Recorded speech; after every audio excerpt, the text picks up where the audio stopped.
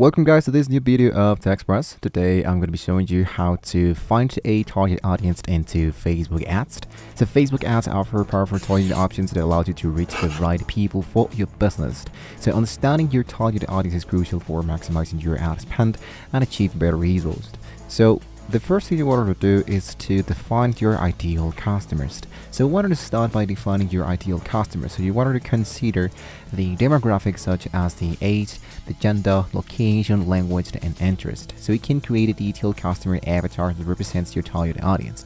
This can help you understand who you're trying to reach and tailor your ads accordingly. For this particular tutorial, I'm going to be using a store that we currently have into Shopify. And in this store, what I wanted to do is to start by running some Facebook ads. But first of all, I needed to understand which is the potential customers that I would like to target when I created ads and I can optimize the best results with low budget. So I'm going to understand my online store.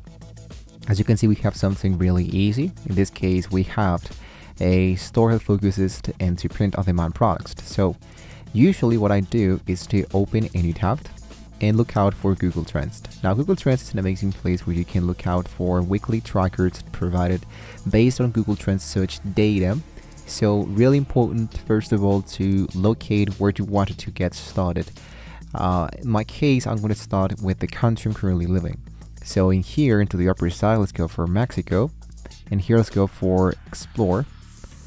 And here into Explore, you can see what people are searching right now into Mexico. So if I can focus on that, then I can look out for a search term.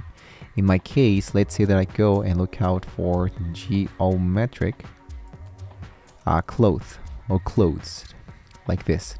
So here you can see they have different terms, for example, painter magic, Mandarin Electric, cafe nights, and all of that. If I clicked into geometric clothes, I think that I might be having enough information into Mexico City. So for example, only 100% of people are looking about geometric clothes. So if I change this from Mexico into worldwide, and into the past months, people are interested in United Kingdom, Australia, United States, Canada, and India. I can look out for more geometric designs, for example, related queries. And here I have a little bit more information of what I'm looking for. So instead of the past 12 months, let's go for the past 30 days. So in here, I have my potential audience that are more likely to buy this kind of products, which are people from Philippines, India, Australia, Ghana, and United States. So I'm going to take this in mind in order to add them directly inside my Ads Manager.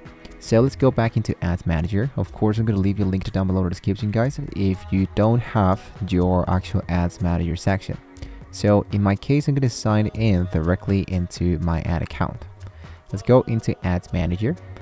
And inside Ads Manager is going to be really important that you have currently an active account in order to start your campaign. So I'm going to go for create an actual campaign. And here what you want to do is to start by using the Facebook Audience Insight. So you can use Facebook Audience Insight tool to gather data about your potential audience. So if you already have looked out, you have created a few elements, we can of course check out the trending elements. But in this case, let's go and look out for traffic. I'm going to hit into continue.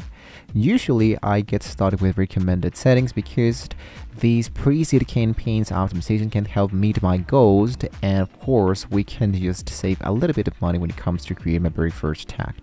Now, if I go into my new traffic ad set, scrolling a little bit down, we do have these location elements and the audience control. So into location, let's go for edit. And I want to look out for the countries I do have available in here. For example, here I have Philippines, India, Australia, and Ghana. So let's just unselect Mexico. Now, if you focus into the right side, you can see that we have a audience definition. The audience definition is going to be helping me to understand how many people I am actually targeting. Order definition, if I open more options, for example, the minimum age, let's go for 18. So you can see we are narrowing our audience. There was a really huge specific audience, but now we have an estimate and fairly broad. So my estimate daily results are from 8,000 to 24,000. So into one of these campaigns, I can go and check out and view my charts. The charts can be helping me to understand what kind of people have already checked out my ads, and I can create some lookalike audience so I can try to retarget this kind of, in this case, customers. And here into tracking, I wanted to choose my metapixel active. If you don't have a metapixel active, you wanted to go into the events manager. Here into the events manager, what you can do is to create a pixel, and then you can install a pixel into a specific website so you can track the conversions for people who are checking out your website.